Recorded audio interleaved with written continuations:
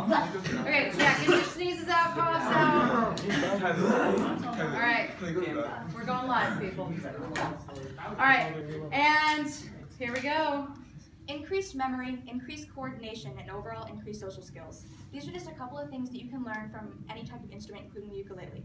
Hi, I'm Malea, and this is my personal project, Striking a Chord, Learning the Ukulele. My agenda for today is I'm going to be going over what my project was, what the need for my project is, who my mentor was, what I learned, my final product, and my closing.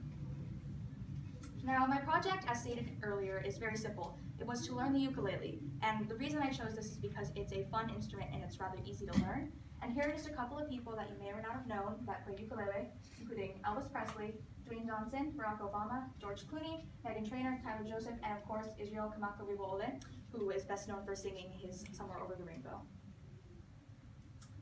What is the need for my project? Well, the need for my project has a personal meaning for me because when I was little, I would sing. And it went from doing home performances to doing school performances to doing open mics to doing small gigs to going to a recording studio. And while I was in the studio, the guy told me, this is great, but it would be really cool if we had some live music there. And then I thought, idiot, I should have learned an instrument. So this is sort of my push to learn an instrument. And some things just for the general populace are memory, social skills, creativity, concentration, happiness, coordination, and culture, because music sort of binds all cultures together. Who was my mentor? My mentor was Sarah Coonrod because she has been singing and playing for me for a long time, and I thought, who better to learn from than the person who has played and sang with me? What did I learn?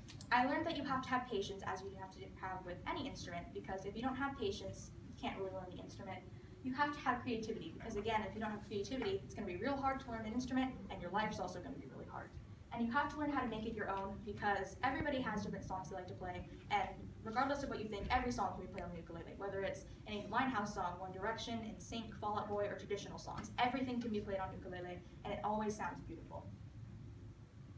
My final product is I'm going to be playing a song for you guys.